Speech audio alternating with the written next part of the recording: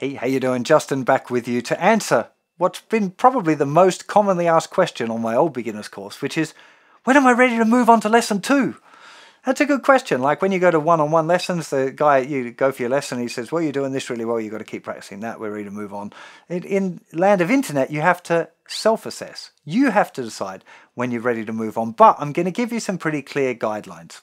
So before moving on to lesson 2, you need to have memorized your A and D chords. So you know how to play the chords without having to look at a chart or a page. Your fingers know, you go D chord, oh that's this one, there. A chord, yeah, that's that. There's only 2, right? You need to have memorized those 2 chords. And you need to be able to change between them at 30 changes a minute or more. Okay, now the first few times 30 changes in a minute is going to feel nigh impossible. But after a couple of weeks, that's quite an achievable target. Ideally, we want to get up to 60 changes a minute, but not in the first week.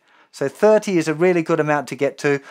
If you get to the point, though, where you're at 22 changes or 25 changes, and you've been on it for a couple of weeks, 3 weeks maybe, and you're like, oh, I'm just starting to get bored of this, move on.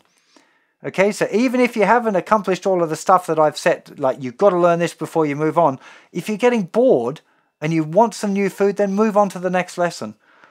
It's got to stay fun. This guitar thing, there's so many people drop out early because they get bored or they didn't practice the right stuff or their fingers hurt, and it's all unnecessary. If you're like, I'm not enjoying the guitar, I need some new stuff, learn some new stuff.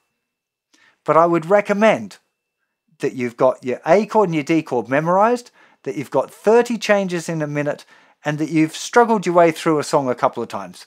There's no more... It's not more complicated than that, really.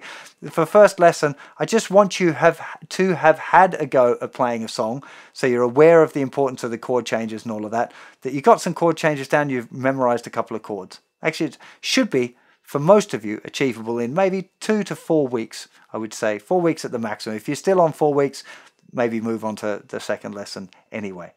I would recommend, if you've got any doubts about it, to go and watch my left-handed lessons for the final one of the lesson 1 series. I think I did 4 on the first week for that series. Maybe I did 5, 4 or 5. Watch whatever the last one is, and you'll see me sign myself off and go, yeah, I'm cool with this. I'm ready for the next lesson. So if you're at that kind of level, then you're ready for the next lesson too. Hopefully, I'll see you for that very soon. Bye-bye.